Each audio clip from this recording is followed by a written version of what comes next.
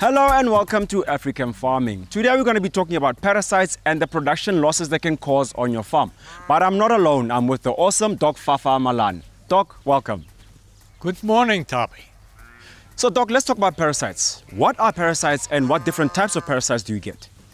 Parasites are organisms, but they are on the outside of sheep and goats and cattle and even wild animals. But we also have internal parasites. And we've got examples, like for instance, roundworms. Let's talk about wireworm, which is also called Barber's poleworm. And they live off blood. Then we have others like bankrupt worms. Bankrupt, you can go bankrupt if your animals have got different types of bankrupt worms. Nodular worm, it's also a roundworm. And then we've got another group, the tapeworms. Now, for farmers, they think this is the most important parasite because you can see the segments, the white segments in the dung. And then we also got flukes, liver fluke and conical fluke. So Doc, let's talk about how do you know when your animals has got a parasite, and especially an internal parasite. How do you know? Let's start with wireworm. It sucks blood. Now you can think, if you haven't got blood, oxygen, your lack of oxygen, you can't walk far. You can even die if you've got a lack of oxygen. Then we've got the bankrupt worms. What will you see? Animals lose weight. And that's the first thing that a farmer sees. They become lean. They don't grow as they should. And they can also die. Then we have the other parasites that live off protein. And you know protein is so important for the immune system. So if you lack a good immune system, the animals get all sorts of diseases. So that's very important that your animal is in good condition. So Doc, prevention is better than cure. How do you prevent an outbreak of parasites on your farm?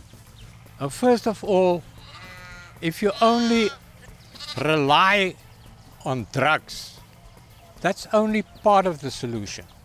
So first of all, weigh your animals regularly. If you see they're losing weight, then you know you've got a problem. If you look at the eye mucous membranes, you can see an animal should be reddish color. So if you see that some animals are becoming pinkish or white, you will know there's a problem. Some of these parasites even depress what we call anorexia. They don't eat as well as they should.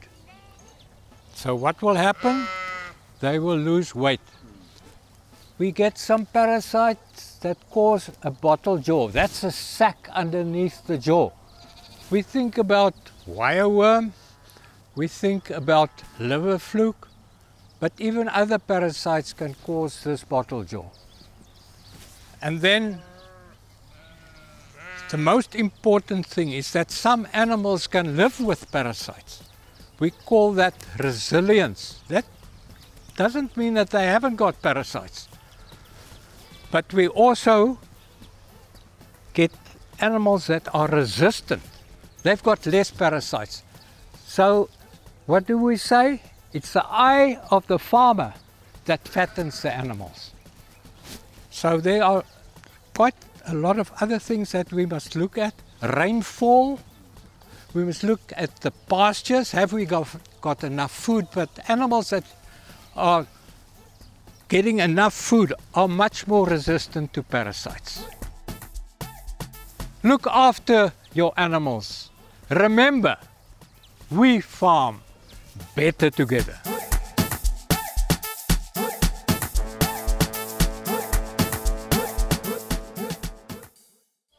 Get the necessary cover for you and your family in the event of unforeseen misfortune. The African Farming Protector Plan offers you comprehensive funeral cover for your entire family plus extended family at an affordable cost. Our product also offers benefits such as monthly discounts on groceries, discounted bus tickets, ambulance services, and trauma and assault assistance, to name a few. For more information on the African Farming Comprehensive Funeral Plan, SMS African Farming to 45269 and get the peace of mind you deserve.